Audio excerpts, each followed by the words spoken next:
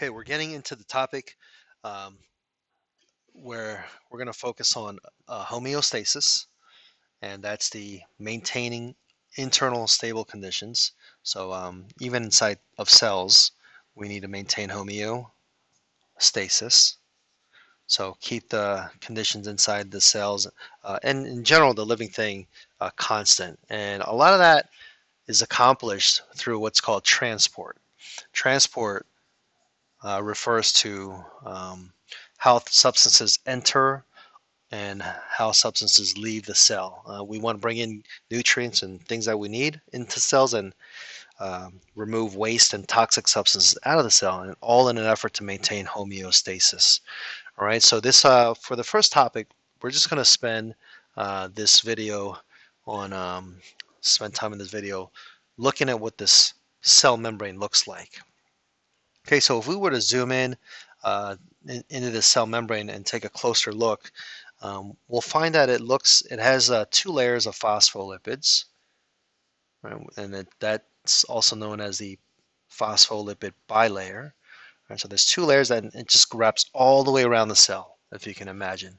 All right, so we're just drawing a cross section here.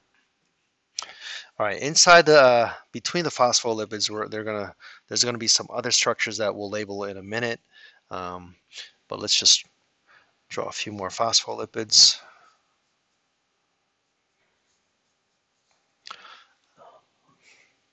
There's a structure like that.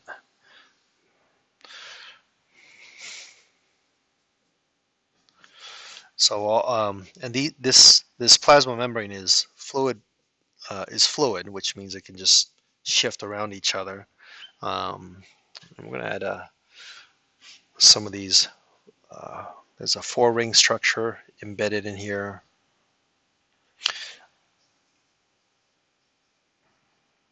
Maybe one in there.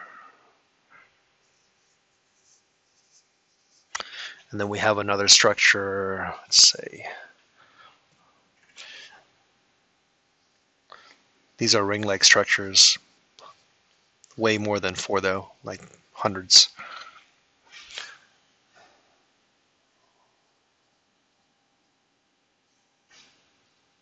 They can kind of branch out too. All right, so this is just maybe the most important components of the cell membrane.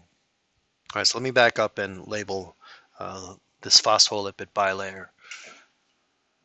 All right, so this here, let's label right,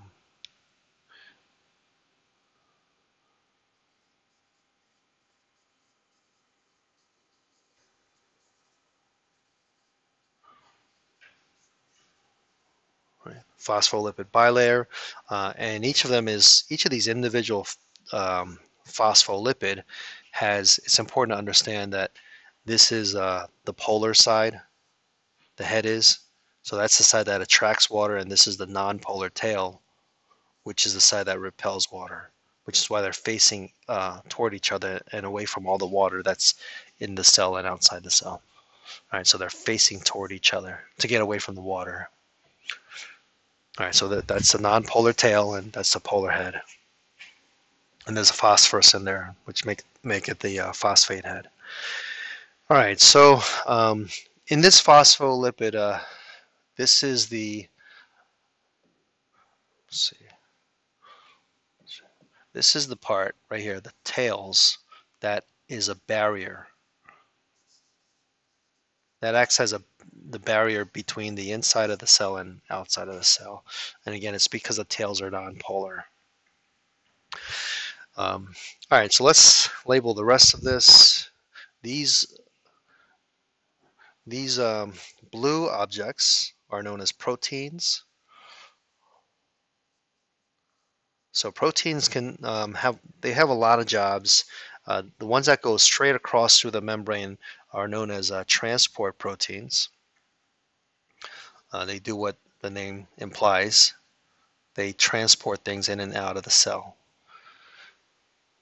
Okay, and then there's other proteins that are embedded partially or sometimes also through, but they're involved in receiving signals, so we call them receptor proteins.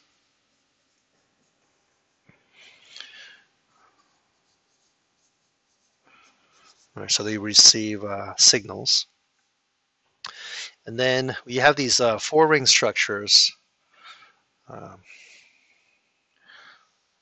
got one there, got another one here, and you got another one there. I'm going to try to not clutter this up too much. That's cholesterol.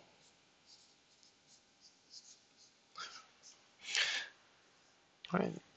And cholesterol is a four-ring lipid.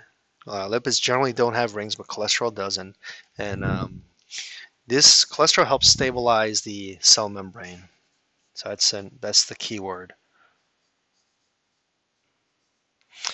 So, for example, when temperatures get cold, the phospholipid tends to contract, right? So to allow that fluidity, that the flexibility, you can say, the cholesterol allows that to happen in cold temperatures. And when the temperatures get higher, warmer, and hotter, the cell membrane tends to kind of fall apart. But it's again the cholesterol that's able to stabilize it, kind of hold it together. So, in different conditions, the cholesterol is very important in the stability of the cell membrane. All right, stabilize. All right, we have one more to go here. These are these long chains. These are carbohydrates. Carbohydrate chains. Okay, and their purpose is to provide energy, source of energy inside the cells when they're in the form of glucose and starch and things like that. But when they're connected to the cell membrane like this, their job is completely different. So their job is to identify the cell. So you'll have like these immune system cells, like these that just travel around the body, kind of checking the IDs of these cells, making sure they belong to you or not, or the organism or not. And if the ID, if the carbohydrates don't match, then that cell is going to get attacked, or that tissue or that organ can be attacked, which is why it's important. For example, for individuals that get organ transplants, that their carbohydrates match, their blood type matches, and there has to be all kinds of matches um, that are checked before an organism can accept an organ from another individual.